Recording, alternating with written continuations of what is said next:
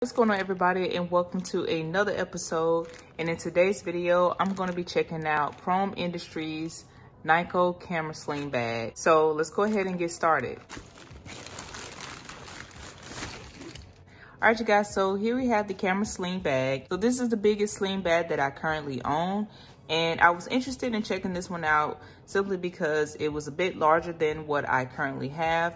And I like the look of it. The design of it looked pretty good, but it didn't look too big for me. So let's go ahead and start with the exterior of the bag, and then we'll work our way towards the inside of the bag here. On the outside, we have branding on the front, and we have Chrome, their badge. Now, this is the first one I'm checking out from Chrome Industries.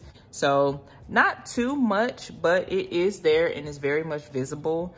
If you are familiar with it, then you're definitely gonna spot it. So I'm kind of, I'm okay with that. It adds a little bit more style and gives it a little bit of a lifestyle design than just a bland overall look, in my opinion. So the buckles are traditional, and you get your click buckles right here. I do like the stripes design on the straps. So it also gives this two-tone color with a dark gray with the black. Okay, so we're gonna check out the material on the label and see what all is used for this bag. And I should mention this is the 2.0 version. This bag is water resistant, so it should take some splashes or some rain, and you should be fine with protecting your gear. Of course, I wouldn't say, that the bag can be drenched. But yeah, getting back to the outside here, we have two zippers across the top. Now, we get some zipper attachments here with some small zippers. Zipper attachments, you can tend to open up the bag a bit easier. This is kind of like a nylon style here. It's okay, it's not high quality of material that was used. Something simple for this design, in my opinion. But looking at the front here, it has like a little pattern going on, which I do like. On the front here, we looking at the stitching for the front cover of the pocket.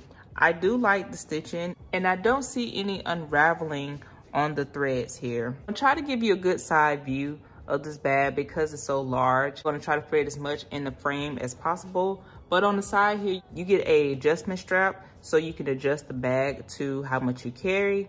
Now, with this being a 5-liter bag, that is gonna be a decent amount of stuff that you can carry, but not a lot. You definitely can hold quite a bit and still adjust the bag if needed. That adjustment strap is gonna be on the other side of the bag as well. So one more thing I wanted to mention about the bottom straps here. So you could attach a small accessory here, maybe a small tripod. I wouldn't say anything large, but something small, lightweight should be able to fit through these two bottom straps here. So carrying this bag in your hand is definitely possible. And I like this handle a lot. It's actually pretty thick and very comfortable. It's also loose enough to grab easily, so you don't feel like you have to struggle to get your fingers underneath the handle. Within the stitching of the handle is pretty nice. Towards the back here, you get a hidden pocket. So this zipper also includes a zipper attachment. Now here you can slide several different things in here. I will do a demonstration of what all I can fit into this bag and what I normally carry. So I'll definitely show you guys what I would put in here. You have a nice zipper closure, and from what I can tell, the seam is closed up pretty good. So you shouldn't have to worry about anything like water seeping through and possibly damaging any items that you have in this pocket. All right, so let's go ahead and talk about the strap. This strap right here is a traditional strap here. You got your belt buckle style, kind of like something you would see in the car. And that's pretty standard. It comes out to be quite long, so they used a little cardboard piece to keep the buckle together, which is for packaging as well. You also get a D-ring on this side, so you can definitely use a carabiner to attach something else to this D-ring right here. Definitely can adjust this as well. If you need to adjust the strap accordingly to your body type, then you have these two on the end to adjust that. Now behind those, you get a little elastic band to manage the straps. When you possibly release this and extend it out, then you're gonna have kind of like, you know, flaps all over the place and flopping around you. And for me, I find that a little bit annoying because it makes me feel like I'm all over the place. So I like that they include these elastic bands so that way you can manage the strap a little bit better. You get your tag right here, lifetime guarantee, capacity of 5 liters. Again, Niko camera sling. Right here at the bottom, water resistant, coated zipper pocket, and it is reflective. So if you decide to carry this bag at night, then it should give off some reflection so people are able to see you. Open it up, capture the city. You get some information, a little, you know, quick description here about the bag. Photography is an art that shows individual personality in the world around us. The back here, you get some more information about the lifetime warranty. So if you decide to purchase this bag, definitely read over that. Right here is your sticker that you can peel off, and you can put it on to like a tumbler or a cup or something, or a mug. So that's pretty nice that it has been included. Now we're going to talk about the price of this bag towards later in the video, once we go over everything and see, is it really worth it? All right, so unbuckling these 2 straps right here, I will say they are a little tough. They are very stiff. Now that is a good thing, because you want to make sure that the buckles don't unlock or unbuckle, and your things can be potentially exposed, or, you know, you can risk some items in the front being stolen without your knowing. So, you know, that is a good point. However, if you don't have strong fingers, or, you know, you tend to prefer more of a easier clamp, you might just want to keep that in mind, because these are pretty strong, but I can understand the protection side of it. Just something to note for you. So here underneath the flap, we get a zipper and a little pouch here, and you can slide things inside this pocket. So if you have items that need to be quickly accessed, this will be a go-to spot. With that, I like how you do get a zipper cover right here. You can hide the zipper, and that way that also helps with security. All right, you guys, so here is the inside of the bag. This is a pretty deep bag. Now, I will say with the dividers, you can always remove dividers with the Velcro attachment. And this one, they pretty much just threw them in here. So you can readjust them if you need to. Definitely fit those dividers according to the gear that you carry.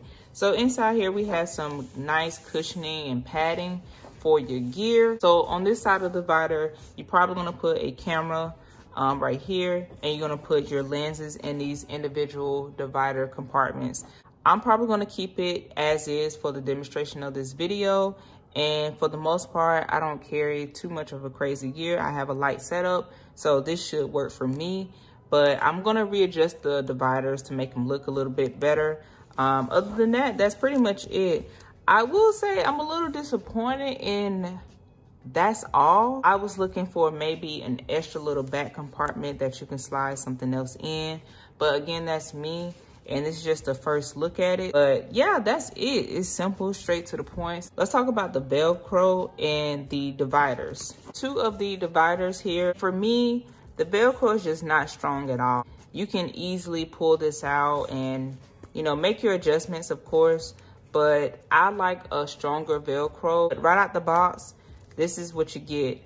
And I'm just not that much of a fan of how weak the Velcro is. If you don't like strong Velcro because you like to adjust your bag quickly, then this may work for you. It's definitely not a deal breaker in my opinion. Padding on the dividers here is pretty thick and simple. Now for me, when it comes to padding for dividers, I don't like them to be too thick because it makes it a little difficult to put your gear in and kind of make sure it all fits well. So I'm gonna go ahead and put some things in this bag right here, and I will be right back. All right, you guys, so I am back. And before we get started to see what I have packed on the inside of this camera sling bag, I'm gonna talk about just how well it stands up on its own. So I wanted to mention this because it is a factor to some people, and it does play a role in making a decision. I guess that is pretty good about this bag. It holds its form, and I just like how well it just sits up and stands up on its own. So starting with the front here, we're gonna jump into the buckles and see what I have in the front pocket. If you wanted to carry a small tripod here, it is possible. You just will have to make some adjustment to these straps. As you constantly unbuckle these, they do loosen up. I noticed that this is the third time I've unbuckled or unfastened these, and they're getting to be a little bit easier. Now, one thing I'm gonna go ahead and tell you is that 5 liters, it's 5 liters. Like, I felt like I couldn't stretch the bag out much, but for the demonstration of the video, I'm gonna keep it simple. I don't think the straps would do much of a difference. Just me like loosening them up, it doesn't do anything. The bag is pretty stiff and the material is pretty stiff itself. It won't give a lot of room to carry more things. So going to the front pocket here, I just have some extra caps. So I have a body cap and a rear cap here, just in case you want to carry some extra caps. Relatively, the stuff that I carry is pretty small. I have a battery, and you guys know I have to include my SD card and my micro SD card cases. They are just always easy to use for demonstrations. So I dropped these in here in case you don't have a storage case where you keep your SD cards in or your micro SD cards in. So you can always drop these in there and access them whenever you need it. Yeah, that's pretty much gonna be it for the front pocket. Okay, moving towards the top here, I really appreciate how the top design of this bag is. Although you will have to hold this up when you're trying to access your gear, it won't just stay open for you. Now that can be a good or bad thing. It just all depends for you. You know, so if you get distracted or you're doing something and you need to take a picture or whatever, you're speaking to someone at that time, this flap is going to close back down to protect your gear. But getting back to the inside of this bag, so we're going to start from the left and work our way towards the right. In the left side of the bag, I have my camera. So I have my Fuji XS10, and this camera is just small enough to fit in this compartment right here on this side of the divider. Now, you may have a bigger setup, so that's going to definitely require you to make some adjustments to the dividers. So I have this camera in there with the 18 to 55 millimeter lens, and you know, it's perfect. I like how I can keep this lens attached. So just noticed that the cap was off. Okay, so let me go ahead and mention that it is a tight fit, but it is possible. I do like how I can keep the lens on the body, and one of the things that I typically find a little bit difficult to do in my other sling bags is I have to detach the lens from the camera body, or I just can't carry a lot if I want to keep the lens on the camera body. Just something to mention. In the middle here, I have a dust blower or rocket blower, but of course this is going to be for, you know, blowing that dust out of the lens and the sensors and stuff. Also have my rain cover. So pretty much I just keep this with me at all times because it rains a lot, and right now it's actually snowing. So I use this today, and this is just how vital this is for my setup, and I always keep it in my bag at all times. I can also slide it in one of the pockets. Just have to find a way to make sure everything fits nicely.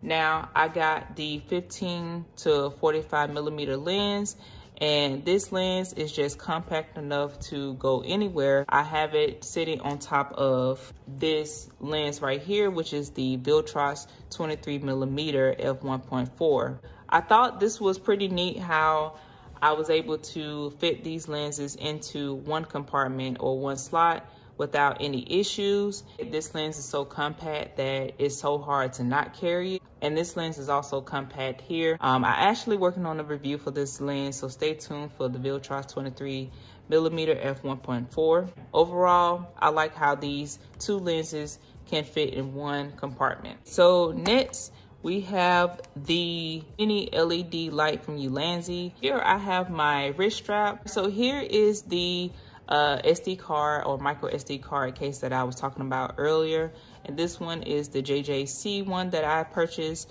a while ago. This one slides well into this little small compartment right here. The reason why this slides perfectly and I really couldn't fit anything else is because I have the Sigma 35mm f1.4 in this back compartment right here. This is for my Sony a6400, so this is E-mount, so typically I won't carry this, but for the demonstration of the video, I thought I can show you a lens of this size and how well it would fit into this particular sling bag right here. If you carry a lot of larger lens, I would say you can top out around 3.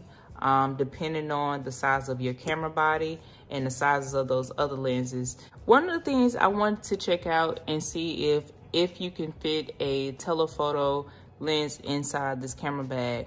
And if you look at the size of this bag and match it up with this size of lens, then I really think you can carry your camera and you can carry a telephoto lens. Now, of course, you're gonna make a huge sacrifice with carrying a lens of this size, so just keep that in mind, but it is possible. You just may not be able to carry additional lenses. All right, you guys, so here is the back pocket. I almost forgot about this pocket here. So in the back, I didn't include much because it was just such a tight fit, but I dropped in a USB cable to use for a SSD drive. Now, you may have that in a separate bag or whatever, but I thought I'd show you how well it could fit into this back pocket here. Now, you probably can carry a few other smaller items in the back, but just keep in mind that that may be compromised by what you have on the inside of the bag with your gear. With that being said, so I know some of you may ask, can you fit something like an iPad or a tablet in here? Personally, I wouldn't try it simply because on the inside, it's just so much padding and it's deep, but it's not that deep and it's not that wide enough, depending on the size of that tablet, of course. But for any size, even a small one like an iPad mini, it's gonna be pretty tough. So that's just something to keep in mind if you're trying to carry something like that to transfer your photos over. Just probably either just use your phone like I normally would. For example here, I will also drop this in the back pocket for use because this is the best way to transfer photos to my phone.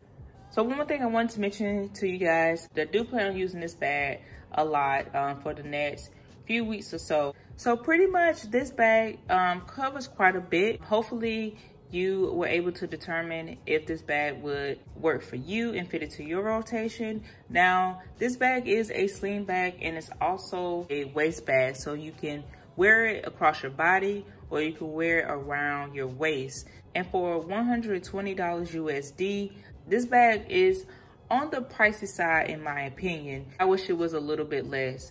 So maybe around, I'll say $90 will be the sweet spot for this bag. Definitely on the top out end of $100. That's where it would top out for me. So again, for $120 currently at the time of this video, I don't think it's a terrible price, but that is something to keep in mind because, you know, it is a lot of money to spend on one bag. And of course you have to make that purchase according to your budget.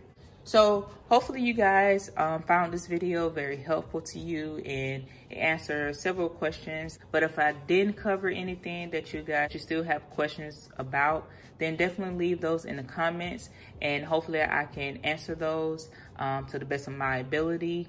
And you guys already know the drill. Definitely hit that subscribe button so you can stay tuned for more videos. And while you're down there in that area, if you could go ahead and hit that thumbs up button to like this video. If you know someone that's interested in the Chrome's Industry Niko camera sling bag 2.0, then share the video with them. Hopefully it helps them as well. All right, you guys, so with all that being said, I will catch you in my next video. Peace.